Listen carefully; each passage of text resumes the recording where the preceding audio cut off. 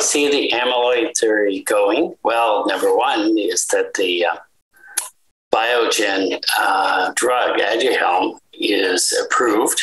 I don't know if it'll continue to be approved. Physicians are hesitant to give it because of the side effects, aside from the cost. And it's not surprising there'd be side effects for a couple of reasons. One is there'd be vascular problems, as suggested. But the other one, aside from the vascular problem, which is never reported, except by us, is removing the amyloid is really risky. If it's playing this antioxidant role, which it does, I mean, number one, if you look correlational, how much oxidative stress there is versus how much amyloid's deposited, you see an inverse relationship with an R squared of 0.95.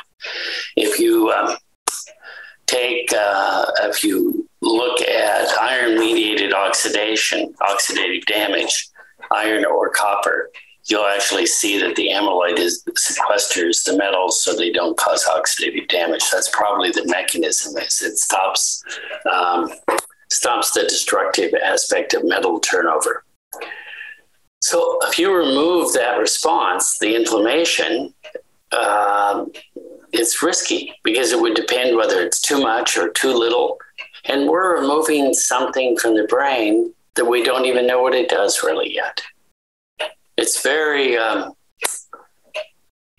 idea of the amyloid idea is more simplistic than I teach in freshman college biology. I teach freshman college biology, and this idea I think it's too simplistic to even teach in that course because there's no precedent for a response of a non-defective person having a response which is only bad. And that's what the amyloid cascade hypothesis suggests, that people have a response during the disease that causes the destruction of the brain. That would mean that it's selected for. There's no precedent for that type of an idea. So there's no precedent for it in biology. The observations show that it has antioxidant activity in vitro. In vivo, it has antioxidant activity.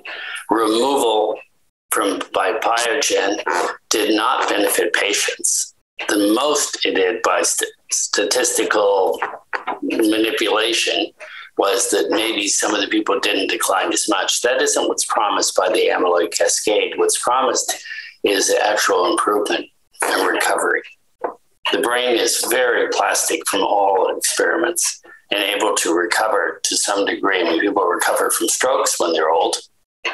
And here you have amyloid and you remove it and nothing recovers. There's no precedent for it. So there's a tremendous number of inherent conflicts in the idea. Was it a good idea to begin with when it was proposed, 25 plus years ago? It was one possibility, because you have to propose something in order to have an hypothesis to move forward. But when data doesn't fit, then you have to move to something else. You have to come to a different idea.